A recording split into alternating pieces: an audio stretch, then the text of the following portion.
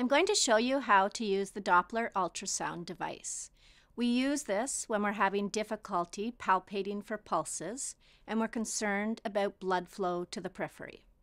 What we do first is that we're going to apply a little bit of gel onto the area where we're going to listen to the pulse. And then you're going to turn the device on with the power button. Then on the side, you'll be able to turn the volume up or down. And you're going to pull out the probe, and you're going to apply the probe to the area where the dorsalis pedis pulse is to begin with.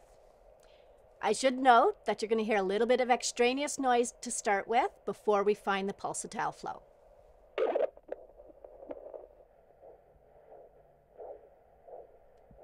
And there's the pulsatile swishing noise of the pulse.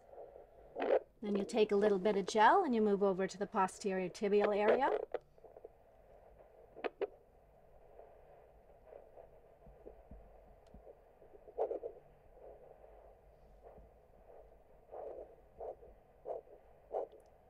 And again, there's the pulsatile swishing noise of the pulse.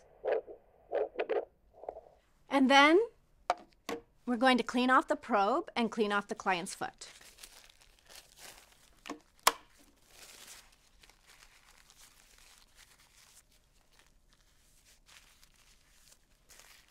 And that's how you use the Doppler ultrasound device.